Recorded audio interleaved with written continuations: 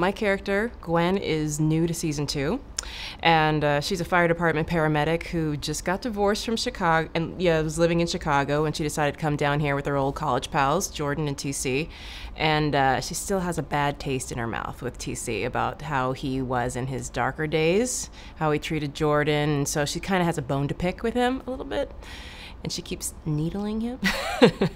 and also, I think at the bottom of it, Gwen is looking for a little bit of comfort with her best friend after she's just been through her own traumatic event. So,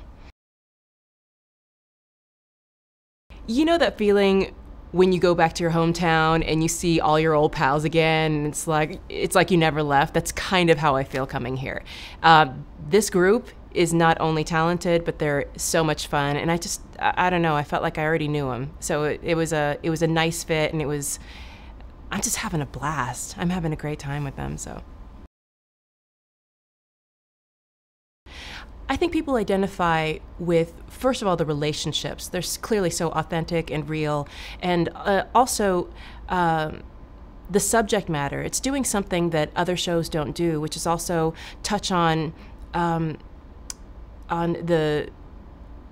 the show touches on the armed forces and all the things that they have gone through and what they have given up and coming back into our hometown. And as a military brat myself, it really resonated with me because, these people go and they serve and then they come back and people forget that they've been through so many incredible things. So it makes it human, it makes it more tangible so that people can understand the experience. And I for one, thought it was really beautifully done.